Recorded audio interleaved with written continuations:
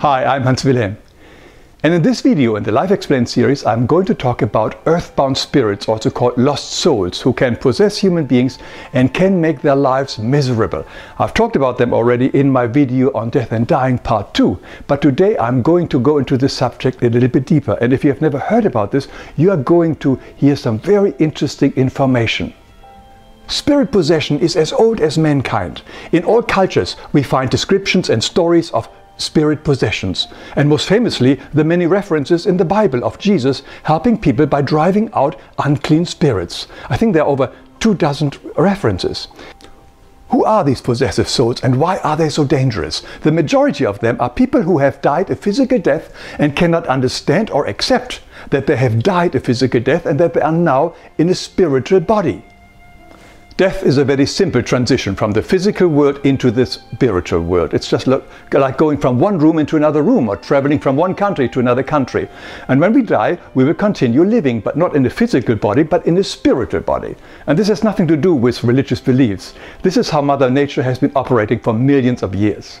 However, there are people who are totally convinced that when they die there is this total extinction, there is no such thing like afterlife. And when these people die, they simply cannot accept the fact that they have died a physical death and that they are still alive. It doesn't fit their belief system. And the same applies to very orthodox or religious dogmatic belief who cannot accept the reality of death. You see, we perceive our reality according to our beliefs. These souls with these strong beliefs are totally confused when they die, and we call them lost souls. And they are not open to any teachings or any guidance by light beings who are usually there to welcome them. Let me illustrate this with a typical example. Let's say we have here a young man who likes to drink and party. He, being young and thinking himself as indestructible, of course, does not think about death or even believes in life after death. Young people usually don't do that. Now he is taking a few drinks after work, and on his way home he, boom, crashes his car. He dies instantly and his soul is projected out of his body. He now has a spiritual body that feels as real to him as his old physical body. His mental and emotional faculties are also very much unchanged. And as he does not believe that life exists after the physical death, he thinks he is just lucky to have survived the crash. At the moment of his physical death, light beings from the spiritual world, as well as maybe some loved ones who have died before, arrive to greet and guide him to the spiritual worlds. But even if he sees them, he will ignore them or run away from them because they do not fit into his belief system. He may think they are just ghosts. But the car crash may have given him a little shock, and his first thought is, I need another drink. This thought alone is enough to bring him to the nearest bar or drinking spot. Initially he will be surprised and maybe even angry that everybody seems to ignore him because he is invisible to them. But he soon figures out that he can satisfy his alcohol addiction via another human with similar weakness or addiction, meaning a similar soul vibration. This is in complete accordance with the law like attracts like. And here we have such a person sitting at the bar. This earthbound soul now lurches onto his guest and enters his aura and his body, and then enjoys his drink through him. He now has become a possessing soul. Writers have romanticized such souls as vampires, but there is nothing romantic about vampires. Quite contrary. They are dangerous and often malicious. And from now on, this lost soul will possess, influence, and control this human being via thoughts. This lost soul will now keep projecting thoughts and desires of drinking, eating, or drugs, or watching more porn, or whatever it is that turns the possessing soul on. And the human being is convinced that these are his own thoughts, but they are not. They are from the possessing soul. And here is another devastating fact. It is rare for a person to be influenced or possessed by only one lost soul. Other lost souls who share the addiction will attach themselves to, and very soon there are many more. Like bunches of grapes are they hanging on this one mortal being and follow him around wherever he goes and influence him like a puppet. they are like sponges, draining the energy of their host. Spirits don't just enter because of their addiction, but also sometimes for revenge, and they can even drive their victim to suicide, and in some cases to murder. But there has to be some kind of corresponding emotional pattern in the host to make that happen. Besides bars or places of addictions, another place where souls can easily enter another human body is a hospital. Here again, we are many souls that have recently died but are not willing to accept their new situation. They are roaming around the hospital and find another patient or a visitor with similar vibration and slip into their aura and body, where they now continue living through them. Talking about hospitals, another danger of spirit transplants happens during organ transplants. I've made a special short video about that topic. These lost spirits are also known to enter babies or small children. And in such cases, it is the similar vibrating emotional imbalance of one of the parents of the child or baby that attracts such a vagabonding soul.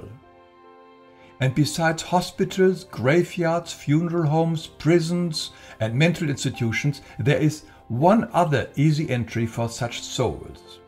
And that are people who are consciously inviting spirits to speak or express themselves through them. And I'm speaking of seances, Ouija boards, planchettes, automatic writings, channelings, and so on. All these activities invite souls, but there is no guarantee that only good or highly evolved souls will be attracted. No, lost souls and even devious souls love these invitations too, and are happy to move in and stay with anybody who invites them. Now let us look at some symptoms or effects that may indicate the possibility of a possessive spirit. It is very often a sudden change of character or well-being, or an erratic and impulsive behavior, like extreme tiredness, exhaustion and depression. Of course, they can have many causes, but very often possessing spirits are draining the energy of their hosts. Remember, they are the classic vampires. Sudden severe mental problems. These lost spirits are master in manipulating and influencing the mind of their host. Think of cases of schizophrenia or the violent anger outbursts in mental homes or prisons. Drug and alcohol addictions. These are some of the most devastating symptoms of spirit possession. This also can include smoking addictions. Weight and obesity problems. These spirits bring their craving with them and make sure that any attempts to diet will be doomed. Relationship problems. No wonder, because couples are suddenly having a ménage à trois without their knowledge or consent, and this causes problems. Sexual problems. Sexual confusion and addictions can be a result of possessing spirits. If a male spirit enters a woman or the other way around, we are having some major problems, not only in the bedroom. In some cases it can lead to homosexuality, but very often transvestites or transgenders can be caused by a powerful possessing spirit of the opposite sex. Let me be clear, not for one moment do I wish to imply that these conditions are always caused by possessive spirits. Far from it. But in her book, The Unquiet Dead, Dr. Edith Fiore claims that 70% of her patients actually had a possessing spirit.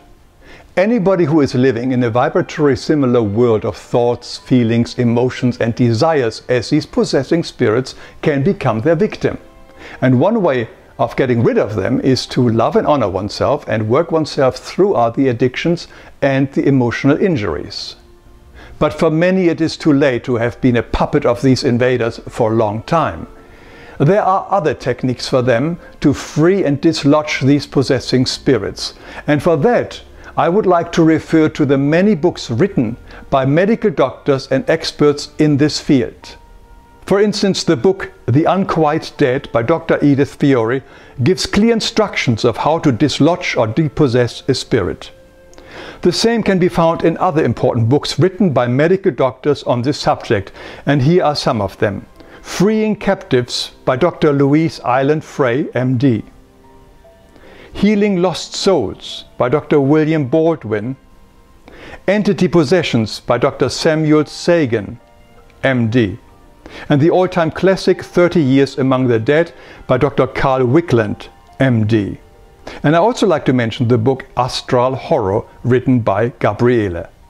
All these books confirm that spirit possession is a spiritual phenomenon which is fully backed by medical research and reports. And therefore I recommend these books to anybody who wants to know more about it. If you know anybody who may benefit from knowing about this video, please share it with them. It has been an honor and pleasure to be with you again. Thank you.